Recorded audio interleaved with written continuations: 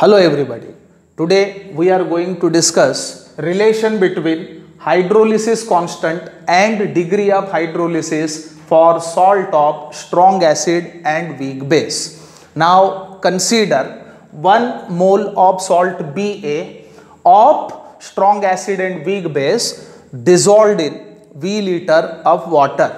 When 1 mole of salt of strong acid and weak base is dissolved in V liter of water, then it is expected to show this type of reaction. Now our acid is stronger one and base is weaker, as salt considered is of strong acid and weak base, then the ionic reaction can be given as, so B plus plus A minus as salt dissociated completely, plus H2O, water is weak electrolyte so cannot be written into ions, gives BOH as base is weaker one, plus H plus plus A minus as acid is stronger, it is dissociated completely. Now A minus ions are common to both sides, so get cancelled. So what remain?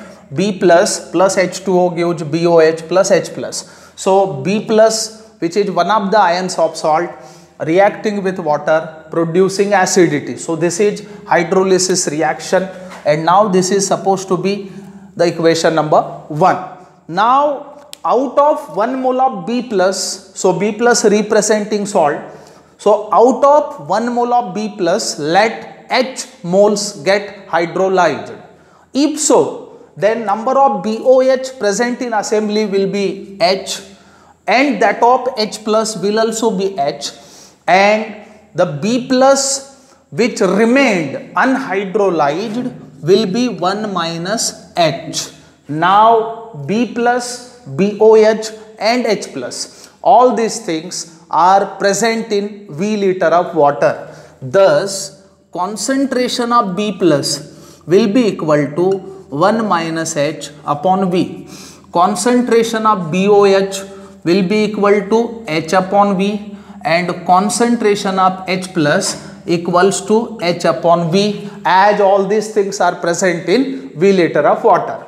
Now if law of mass action is applied to equation 1, so what we need to do, by applying law of mass action to equation 1, we get hydrolysis constant for this salt.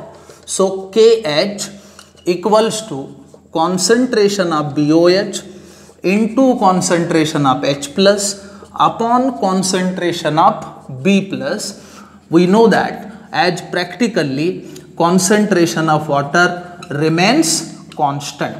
Now if these values, I mean concentration of B plus, concentration of BOH and concentration of H plus are substituted in this equation, then we get Kh is equal to H by V into H by V upon 1 minus H by V. Then this can also be given as Kh is equal to H square by V square upon 1 minus H by V. So this is also written as Kh is equal to H square upon 1 minus H into V.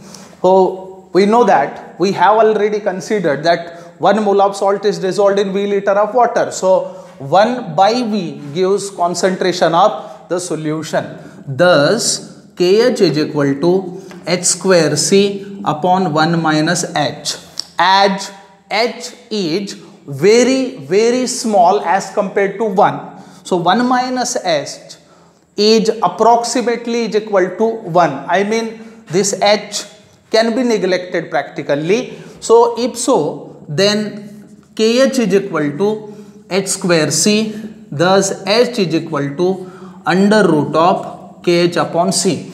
So this is the relation between degree of hydrolysis and hydrolysis constant for salt of strong acid and weak base. Thank you very much.